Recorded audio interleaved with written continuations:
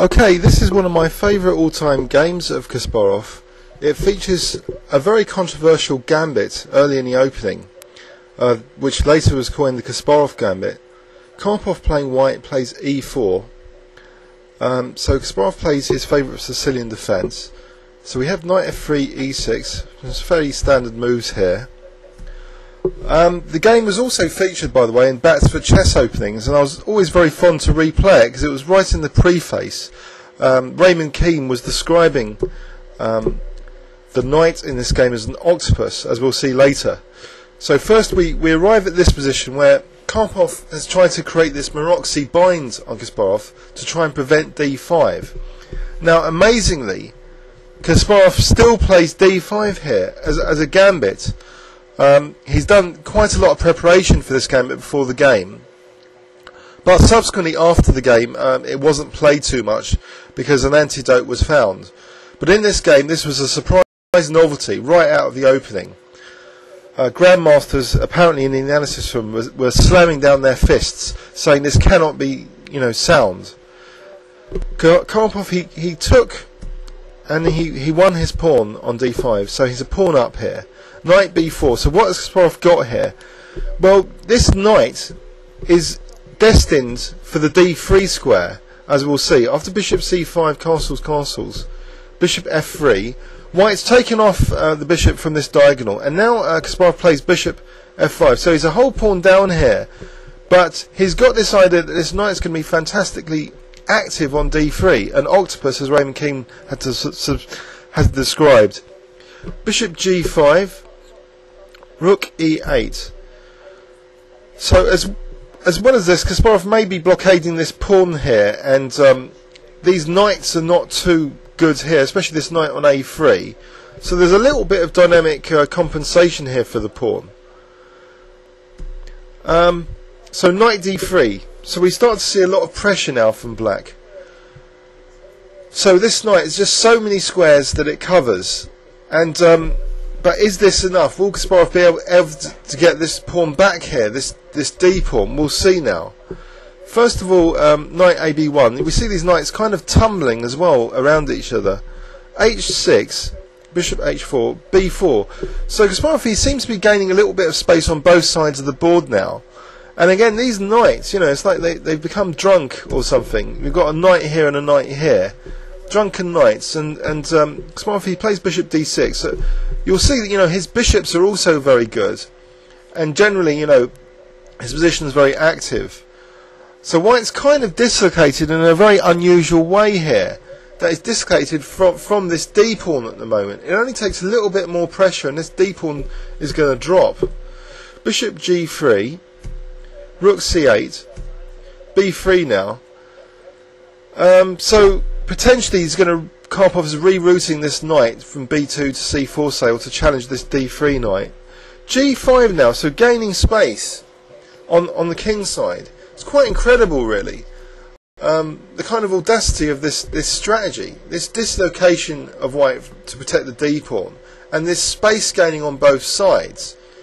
It's quite amazing, really. And these knights that, on the sides of the board, virtually. So we see now the d pawn is really can be taken almost now. But Kasparov first tortures Karpov positionally. He doesn't just casually take the d pawn. He plays knight d7. And after bishop g2, he plays queen f6. So the queen's fine on this diagonal, and it's also stopping this knight b2. So this knight stranded on the edge.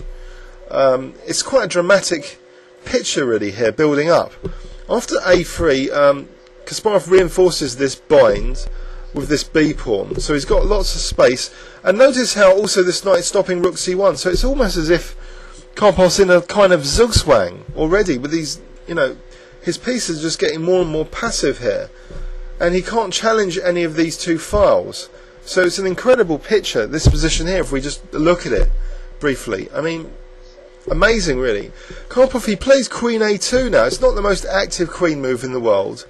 The queen's, blocked on this diagonal, and he's just moving the queen to the side. His idea is probably just to double rooks to try and get rid of this menace, this knight on d3. After bishop g6, D6 was played now. So what was the point of D6? Could Kasparov, for example, just play Queen takes D6 here? Let's have a quick look. Queen takes D6, maybe, you know, Knight D2, and White's getting out a little bit. But anyway, Kasparov, he doesn't do that. He continues this sort of getting White in zugzwang strategy by playing G4, because it's further adding a little bit of a binds. If White plays F3, there's going to be G takes F. After Queen D2, King G7.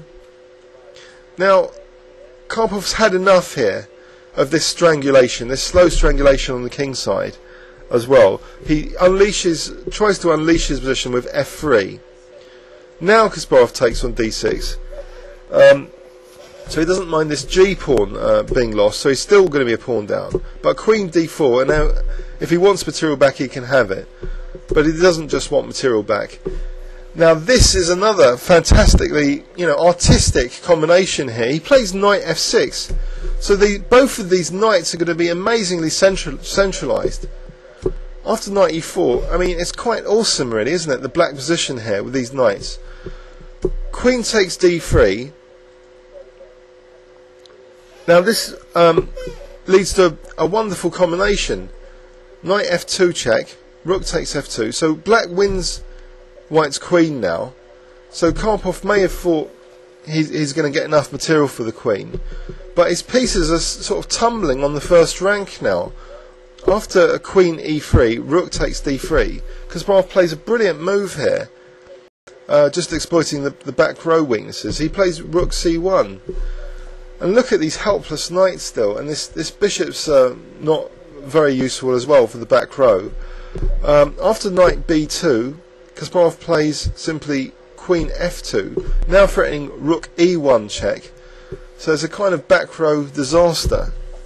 And I think Karpov was in time trouble as well here, which didn't help. So after Knight D2, Rook takes D1, Knight takes D1, Rook E1, and it's all over. It's mating 2. I just was amazingly, you know, impressed by the artistry of this game. And it was prefaced in Batsford chess openings, as I said, which meant, you know, when I looked at my openings book, I'd always like preview this game again, have a quick look at it. It's just wonderful how, you know, this knight on D3 could have such a paralysing effect on White's position, and how these knights, you know, they joined to this central control. So powerful centralisation. So the final theme was this back row weakness. I just think this is one of the most artistic games of all time, to be quite honest. One of my favourite games that Kasparov has ever played.